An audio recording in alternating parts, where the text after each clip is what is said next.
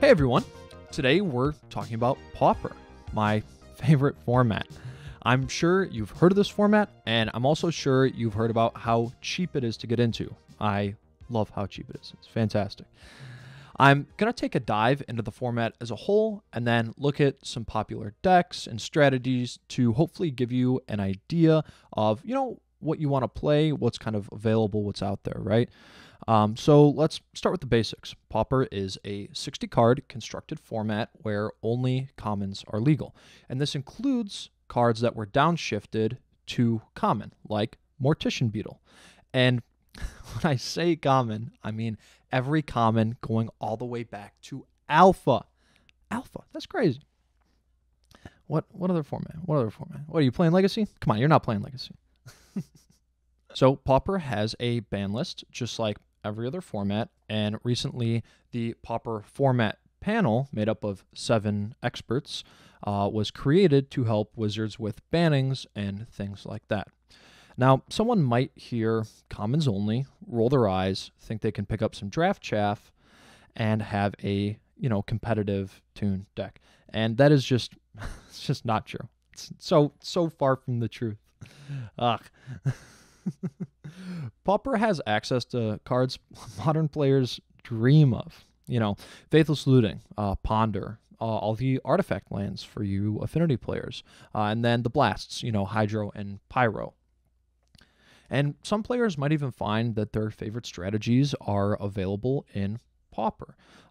Things like Elves, Tron, Boggles, and Affinity, like I had just mentioned. So with all that in mind, I want to take a look at some popular decks and kind of go over their strategies. As a side note, I won't really be going over sideboards because they're just so meta-dependent. And if you really like any of these decks, there's a ton of channels that I would recommend. Channels like Snapbolt, Pauperganda, Thraben U, Andrea Meganucci on Channel Fireball. He does a ton of great stuff. And those guys are great for like a deeper dive, and you really get to, see how these decks play out. So let's get into some strategies. So just as a note before I get started, I wanted to let everyone know how I made the decisions on what decks to include in this video. And basically I went on to MTG Goldfish and looked at the Pauper metagame and tried to include as many decks as I could possibly cram into a single video. So it might be a lot, but I think it's worth it, and it will definitely give you an idea of what's going on right now. So first off, we have Affinity. This deck looks to flood the board with artifacts for great payoffs. Usually comes in a Rakdos red-black or Grixis red-black-blue flavor. So some popular cards. The artifacts that you're going to be running will include cards like Blood Fountain, Ichor Wellspring, and Chromatic Star. These are all very cheap and provide either advantage or utility. The fact that Blood Fountain creates 2 artifacts for 1 mana is absolutely insane. For payoffs, we have Disciple of the Vault, Frogmite, and Mirror Enforcer. So these cards are going to really run the deck and either enable your beatdown strategy or, in Disciple of the Vault's case, ping down your opponents. For advantage engines, you're typically running Deadly Dispute, which is an absolutely insane and busted card, and Thoughtcast if you are running blue, another just fantastic card. Lastly, you're running the artifact lands, both the Modern Horizons 2 and the Mirrodin block artifact lands for even more synergy. Lets you get off those affinity cards like even earlier. I think at this point it is a central core of the deck is those artifact lands. Next up, we have the Fairy archetype. So it's actually 3 decks that are all kind of centered around the same thing. These are control decks that run a lot of counter magic like Spellstutter Sprite and Counterspell. Right? Comes in 3 different color combinations. You have red-blue Izzet, blue-black Dimir, and most recently, mono-blue. So in Neon Dynasty, the archetype got Moon Circuit Hacker, which really enables the mono-blue variant and is an incredible card. It runs the standard control package, Ponder, Brainstorm, Counterspell, and Spell Pierce. So for the Is It Scred version, this will pack Bolts and Scred to deal with creatures that kind of made it past your Spell Stutter sprites, or in the case of Lightning Bolt, just deal that last bit of direct damage to close out games, and is obviously running the Snowlands for Scred. When it comes to Dimir, you are playing a lot more creature hate to ensure that your opponents never even have a board presence for you to worry about, and will run Gurmag Angler, a fantastic card that you will see in a ton of decks because it flexes in so well. Then we have my personal favorite deck, Boros Monarch. This deck looks to flood the board and abuse the graveyard through flashback cards like Prismatic Strands, Battle Screech, and Faithless Looting. There are two main bird cards that you're going to be running in this deck, and that would be Squadron Hawk, which you can use in conjunction with Faithless Looting to pitch away quote-unquote dead cards. There is also Battle Screech, which will generate a ton of tokens, and if you have one untapped white creature, you can make 4 birds for 4 mana, which is a fantastic rate for just one card. The deck generates value through the aforementioned Faithless Looting. Palace Sentinels, the Monarch mechanic, is very strong in Pauper, and you see it all over the place. And Thraben Inspector, which is just a classic card that spans multiple formats. It can really win out of nowhere with a single Rally the Peasants and some birds. You know, it's not hard to push through 15 damage when you have 4 birds on the board, right? Lastly, you're playing Seeker of the Way, which fits perfectly into this deck. You're playing a ton of non-creature spells, and that lifelink helps you stay in the game long enough to pull off your big plays and close out the game. Moving on to Burn, the deck I just mentioned. It is pretty straightforward. You know, it plays damaging spells to kill the opponent. If you've played any other Eternal format, I'm sure you've gone up against this before. So Burn goes fast, dies hard, and then you cry if Weather the Storm is played because WotC is too afraid to print Skullcrack at common. So like I had said earlier, Burn is very, very similar to Burn decks in other formats. The special Pauper Spice that you're going to be throwing in will be Needle Drop, Fire Blast, and Thermo Alchemist. Some cards that you would definitely be familiar with would be Lightning Bolt, obviously, Lava Spike, Searing Blaze, Rift Bolt, Skewer the Critics, right? Like the shell is very, very similar to a Legacy or Modern Burn deck. Moving on to Boggles, get ready to suit up.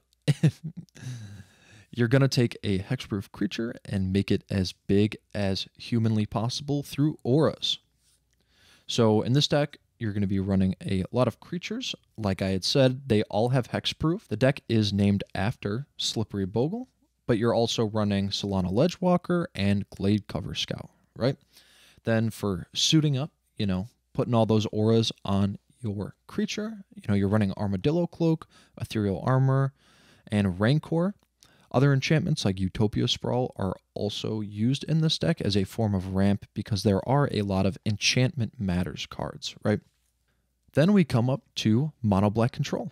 This deck looks to control your opponent via, you know, discard effects, edict effects, making them sacrifice stuff, and good old removal.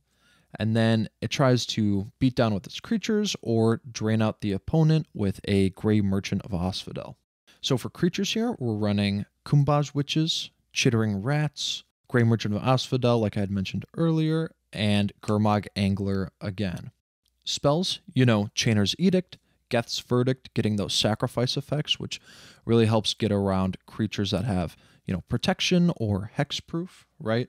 And then in just terms of good old removal, you're running Cast Down and Defile. This deck gains advantage through cards like Sign in Blood or Thorn of the Black Rose. Again, another Monarch card. See that mechanic coming back a lot. And Phyrexian Ranger. It also inherently gains value from all of your opponent's cards being in the graveyard and not letting them play anything. So that'll about wrap it up for all the bigger decks. And I wanted to move on to some more honorable mentions, things you don't see as often, but are either fan favorites or just popular, right? So first off, we have Rainbowtron. This deck did just get hit recently, but people still love to play it. People love the number 7, right? Obviously, it is running the Tron lands to generate a ton of mana, and it looks to outvalue your opponents with cards like Muldrifter and Wall Up, long enough to, infinitely blink creatures with Archaeomancer and Ephemerate, or just play big ol' stupid Eldrazi spells, right? Some things never change. Then we have Naya Slivers. This deck makes a lot of slivers that get big and go fast with cards like Muscle Sliver, Gemhide Sliver, and Sinew Sliver. Then we have Jund Cascade.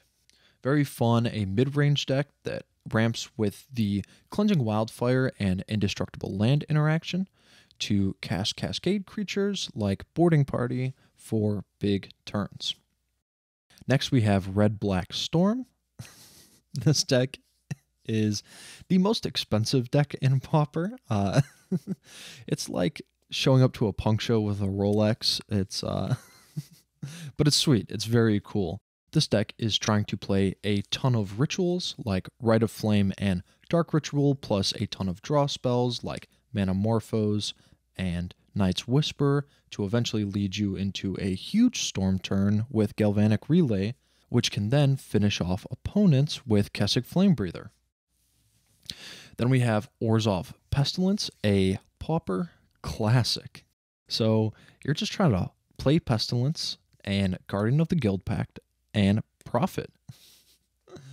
It's very similar to Mono Black Control, where it wants to control the board in order to set up finishers and just grind out games. It is a rough one to play against, but it's very fun to play. Then you have Elves. Almost every format has one of these, just like Burn, right? So Elves is going to just vomit a bunch of elves onto the board. Notable elves would be Priest of Titania, Llanowar Elves, Timberwatch Elf, and Quirion Ranger.